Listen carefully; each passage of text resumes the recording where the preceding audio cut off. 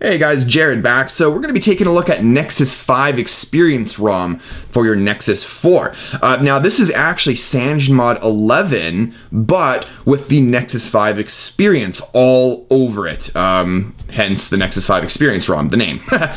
So anyways, it's kind of cool because, again, this is CyanogenMod 11, but, you know, as you can see, we can swipe to, I guess that would be swiping to the right, brings out our Google Now, which is awesome, right? We also have the Google Dialer, which is fully working. You know, obviously the Google Launcher with the translucent status bar and navigation bar down here at the bottom.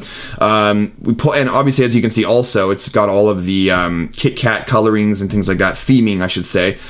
Jumping into the application tray, there really isn't anything here for you guys to get excited about. It's all pretty much standard. This is a very, very slim ROM with just the right amount of customizations, especially if you like CyanogenMod 11 as well as the Nexus 5 experience, and this ROM would be really, really cool for you guys. Let's go ahead and jump into the notification tray here, or I should say quick pull down or quick tile settings. You've got the torch off, or the torch, it's off right now, but you do have the option to toggle the torch. Again, another CyanogenMod 11 feature. Jump into the settings here. Aside from the actual ROM customization section in the menu here, there's a couple of others. So if we scroll down to the bottom, or actually scroll through it, towards the bottom, you'll notice we don't have direct access to that app ops menu, but if we click on security, scroll to the bottom, you notice we have privacy guard. So if we click on privacy guard, and this is actually something I enabled, but by default, this is enabled. So if you have additional applications downloaded, like user downloaded applications, they'll start to list here. Or if you really wanted to, you can go ahead and click on show built-in apps to show all of the system applications. I had a brain fart there. Now, to get to App Ops, you click on the overflow menu again, and you actually just get into advanced here, and that is where we are, App Ops. So you can make any changes you want here, which is awesome. Let's get out of here, and then down at the bottom, as you can see, we also have blacklist, as well as SMS message limit. So let's get out of there and we'll move back up to the top. There really isn't much in sounds. All the standard CyanogenMod 11 stuff that you would expect to find is here. You know, the charging sounds as well as the launch, the music application of your choosing based on when you plug your headset in or auxiliary cable or whatever it might be. Display and lights here, same thing, pretty standard CyanogenMod 11 stuff with you know, pulse notification light and the battery light options. We also have buttons here, not a whole lot. Power menu, same as you would expect from CyanogenMod. Play control, keyboard cursor control, and reorient volume controls.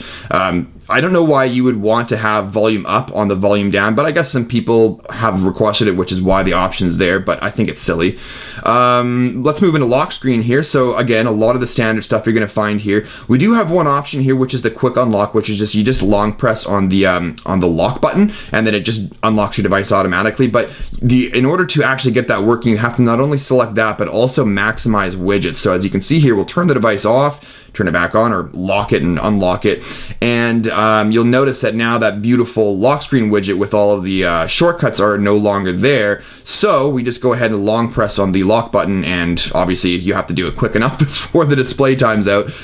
So that's kind of interesting. I'm not particularly interested in that, so we'll back out of there for now and jump into interface here. Again, basic CyanogenMod 11 stuff, status bar, quick settings panels, all the customizations you would want for all these things as you would expect.